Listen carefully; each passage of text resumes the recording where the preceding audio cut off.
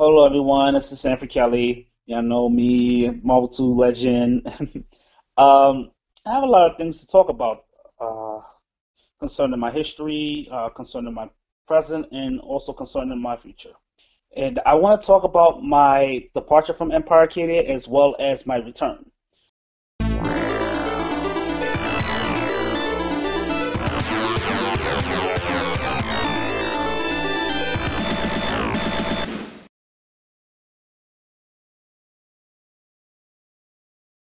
Back when I started playing fighting games, I met a guy named Jerron. Jerron Grayson became my best friend in this world. I've known him for 22 years now. Me and Jerron, we still had our rivalry, and then we went to Chinatown Fair one day, and we were playing CVS one. At the time, you could pick four ratio one characters. So you have four characters that you could pick, but they were ratio ones, which means they were the weaker characters in terms of health. So since there were four characters, me and Jerron would use two characters each.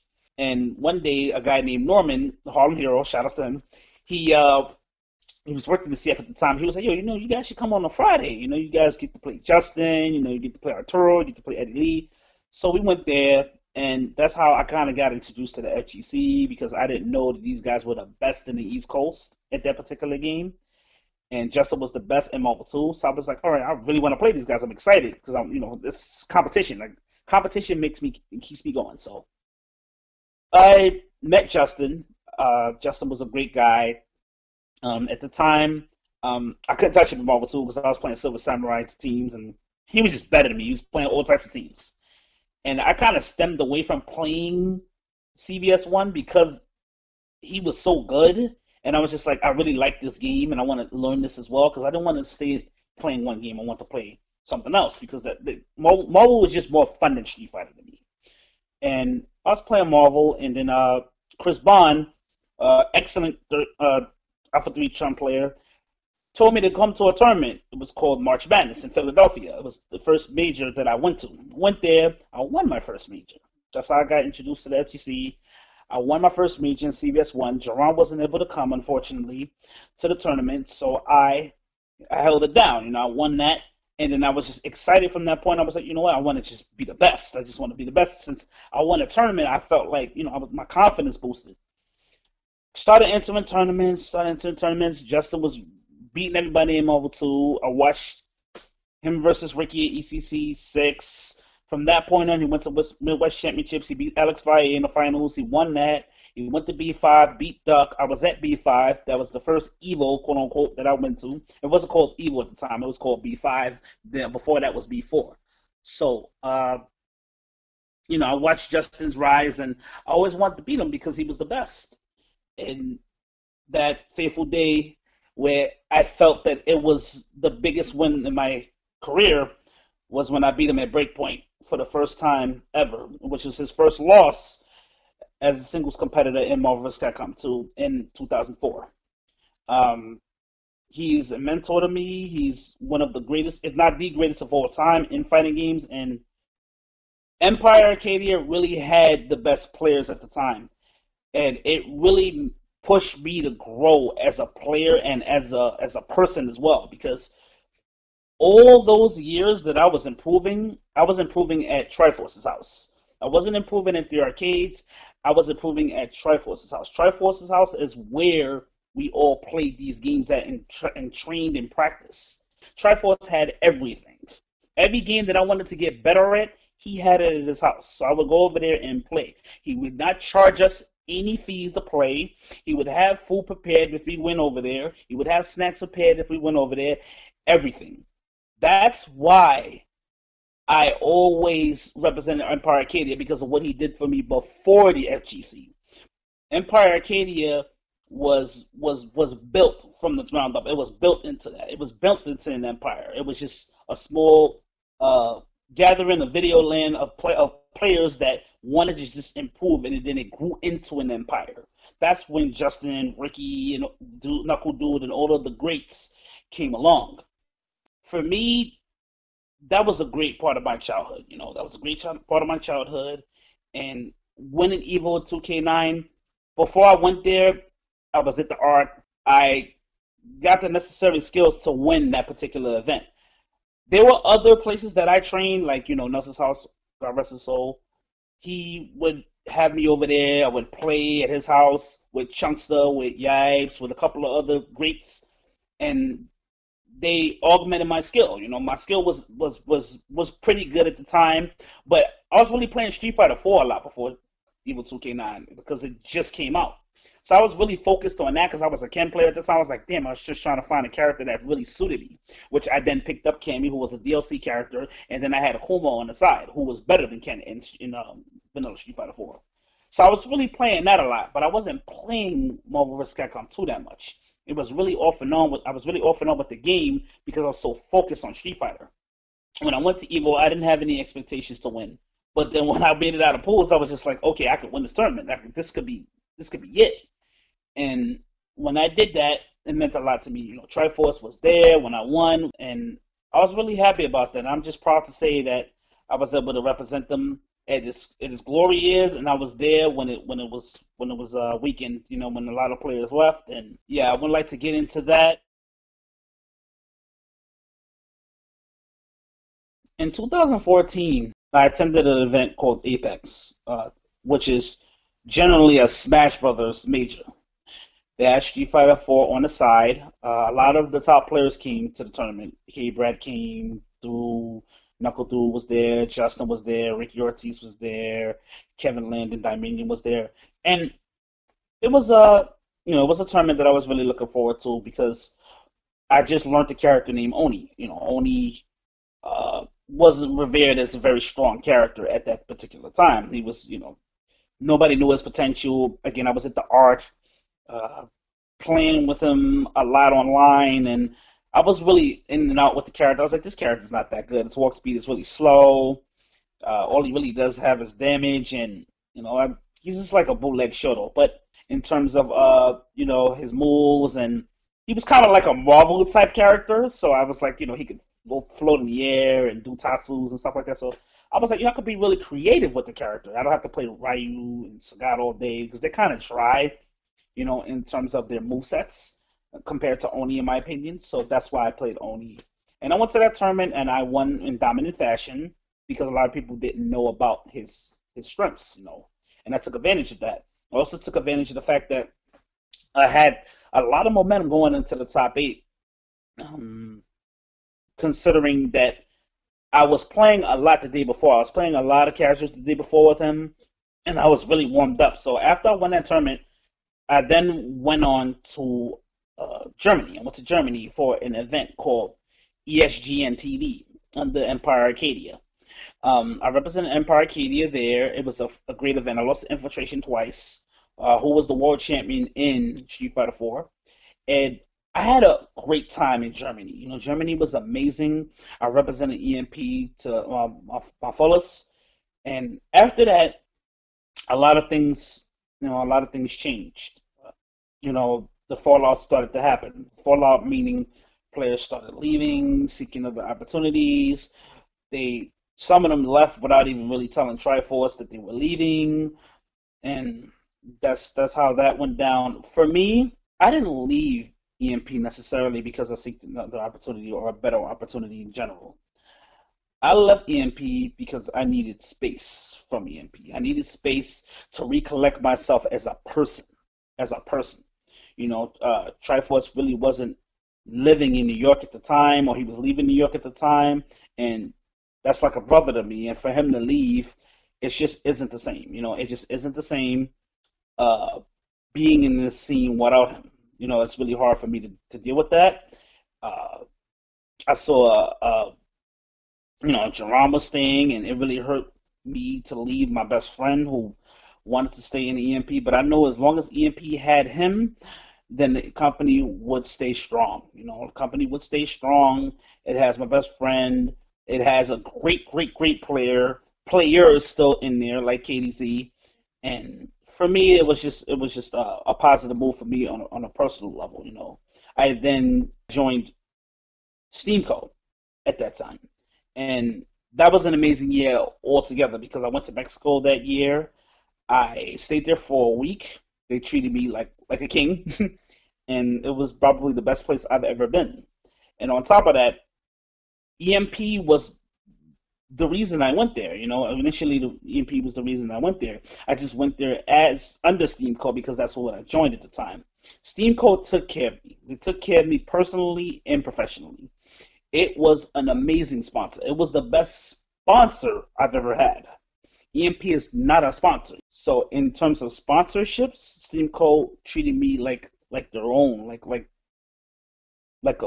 brother, like I was family. And I appreciate all of the time that I've been with them and everything that they've done for me. Unfortunately, it was the team, the fighting game team was taken out because of an incident that happened at a Pro Tour event called Combo Breaker. And e-cig companies and everything was banned from Capcom events, which is why I lost my sponsorship with them. So that's basically why the fallout. I don't know why for every particular person they left the EMP, but that's why I left EMP because I needed space to collect myself in terms of my personal life and somewhat my professional, considering that Triforce had left the States. Like I said, Triforce is a brother to me, and for me to not be around him doing Empire Arcadia things and things for Empire Arcadia and myself, it just wasn't right. It didn't feel the same, and just especially considering that I've been around him for like 14, 15 years before that, so it was just a very different experience for me, and I just needed to move on at that time. Yeah, I wanted to touch up on a subject that I was talking to a friend of mine the other day. He was saying is Triforce like doesn't pay players and stuff like that. Why didn't he pay you when you were in the Empire for being in the Empire and stuff like that? First of all, the contracts with Empire Arcadia, they don't say that they're sponsoring any players. He doesn't owe anybody anything. To my knowledge, he doesn't really owe anybody anything in terms of the Empire. They're not a sponsorship. I've said this already. He's never in his life took any money from me. All the tournaments that I won, locals, majors, he's never took a penny out of my pocket. So I also wanted to touch on the situation with the payout. At tournaments. The tournaments that I won in the past, I use that for myself. I use that for myself. I use that to help get to the next tournament. I was basically funding myself to go to the next tournaments. And even at times, Triforce has helped me go to tournaments himself, out of his own pocket. And that's that.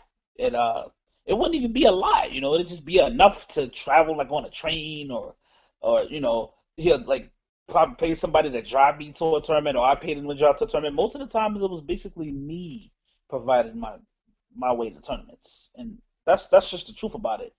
He was really just promoting me and trying to show me how to get into esports. Because before all of this esports stuff that you know about now, Triforce was basically hip on it. He's basically letting everybody know what esports was and preparing us for it.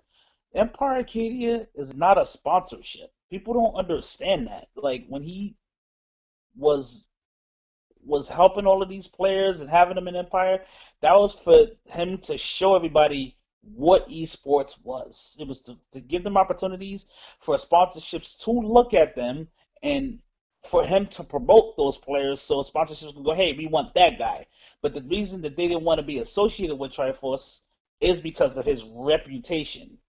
But the reputation that he has is not real because there's no evidence. There's no evidence of this bad reputation that he has. It is stories that people made up because they were in an organization that they weren't being sponsored in. But he never said he was going to sponsor you. He never signed a contract that said it would sponsor you anyway. So it was just basically a whole bunch of stories, a whole bunch of lies, and a whole bunch of politics to make him look bad, which, I really saw for myself, and that's why I always defended him, because I'm like, no, that's not true, because I used to live with this man. I used to live with him along with a lot of other people. And for me, that just rubbed me the wrong way to hear all these stories about him that are false. I mean, some of them may be true, but I don't know any true ones. That's why I'm saying what I'm saying, because I don't know of any true ones. If there is, then It's up to that particular person to discuss that with Triforce if he has an issue with him. But quite frankly, a lot of people do not do that because it isn't true, in my opinion. If you are a man about something, you confront the problem. You don't avoid it. That's just the way I handle things. And that's basically all I got to say about it. I would like to take this time to address the AD in my name, my current name, AD Sanford Kelly. AD stands for Arcade Dreams. Arcade Dreams is a competitive organization, fighting game organization stationed in Munich, Germany. They they create scenes, they create their TOs, they run tournaments there. They're an establishing company. Like they like to build communities and give players opportunities and so forth. So they kind of remind me of Empire Arcadia in a way. They like to build the players and the communities that they're in. And they've really taken care of me the last year since I've been with them, personally and professionally. I'm talking about outside of the games. There was a time where I was going through a lot. They helped me out financially to get to, you know, tournaments that I've been to. They've helped me out outside of that, just like Triforce has in the past as well. Everybody's going through their struggles, and that was basically mine, a year ago. I lost a close friend of mine at a time, and he looked out for me, helped me get through that, and my depression and my stress, and they've really been with me in and out of my career, and that is an organization that I proudly say that I'm a part of. No, they are not a sponsorship. They never told me that they would sponsor me. What they do is they provide security for their family, which is I'm basically a family member of theirs.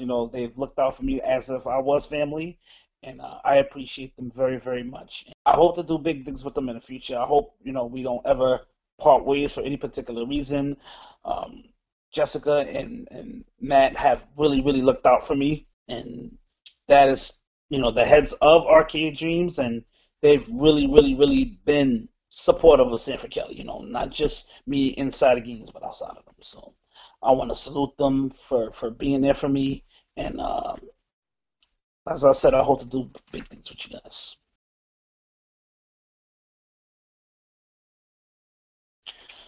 So I would like to, at this time, officially announce that I have returned back to Empire Arcadia as my esports team. I will be representing and endorsing Arcade Teams as well. Empire Arcadia is my esports team. I will also be rejoining my brother, Jerron Grayson, who was in the EMP, and I hope to do big things. It's great to be back. I've already contacted Triforce. This was my idea to rejoin. We had a really, really long talk about things. To be honest, I really didn't want to hear about all of the negatives in the past, and I just want to talk about the positives of the future, and it looks very bright. I will be competing in Tekken 7 as I'm doing now. I've shown interest in MVCI. I don't know if I'm gonna fully play it yet because I've been playing Tekken 7 because it takes so much commitment and homework to be good at the game, and it's a lot of frustration and salt involved. But I'm learning. I just had a big session yesterday. I played about 50 to 100 games with some great players. I've learned a lot. I will be also playing Dragon Ball Fighter Z, new Dragon Ball game that will be coming out. I hope to compete. We'll be also releasing content, which means I will be streaming, which means I will be uploading videos. I'll be uploading tutorials, hopefully. You can ask me any questions about games, any type of help, any type of relation to my history, or anything like that. I am willing to answer you. Any direct questions, you can talk to me on Twitter. You can hit me up on Facebook. I'm always willing to help anyone in this community because I'm about growing, and there's a lot to learn still for me. There's a lot of there's a lot of humbling that I need to do. There's a lot of players that are great. I've lost to them in the past. I've beaten some of them in the present, but to be honest, there's still a lot of learning. Learning is a big part of winning. You learn a lot when you lose. I think you even learn more when you lose. For me, in that case, has been the case. I've lost to a lot of people in the past that I've gotten my revenge on the very next tournament because I did my studying and my research. Back then, there was no YouTube. Back then, there was no streams. There was only VHS tapes, cameras, and that was really it. Nowadays, you have a lot more resources to get as good as you want to get, and I look to take full advantage of that. I mean, why not? If it's out there, it's out there. There's nothing wrong with borrowing a setup. There's nothing wrong with borrowing a strategy. There's nothing wrong with that because that's part of gaming. That's part of learning. That's part of getting better and improving. Everybody takes something from somebody, all right? So that's basically what all I got to say about returning. That's what I look to do for my future. My future is very bright. I'm very happy about my return. I know there's going to be a lot of negative things said about it. Quite frankly, I'm not concerned about the negative. I'm concerned about creating the positive, creating a positive look for me, giving back to the community, and as well as giving back to Empire Arcadia. I have to give back to Empire Arcadia because they have given to me most of my life.